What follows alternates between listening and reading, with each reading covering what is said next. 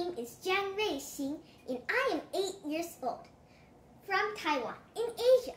Today I am going to read a story called No Matter What by Debi Gliori.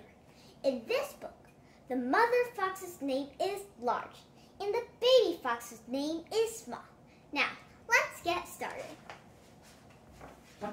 Small was feeling grim and grumpy. Good grief, said Large. What is the matter? I'm grim and grumpy, said Little Small, and I don't think you love me at all. Oh, Small, said Large. Grump, you're not. I'll always love you, no matter what. If I were a grumpy, grizzly bear, would you still love me? Would you still care? Of course, said Large.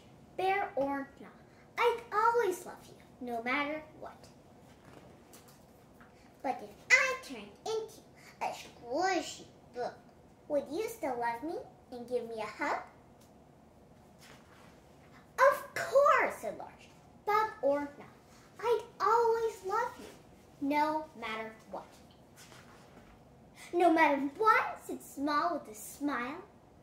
What if I were a crocodile?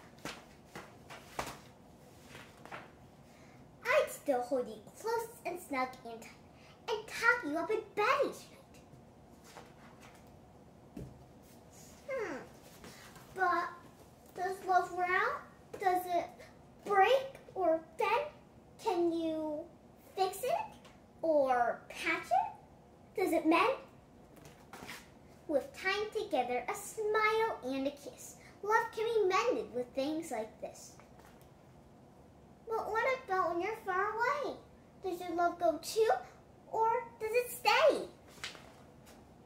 Look up at the stars. They're far, far away, but their light reaches us at the end of each day. It's like that with love. We may be close, we may be far, but our love still surrounds us wherever we are. The end.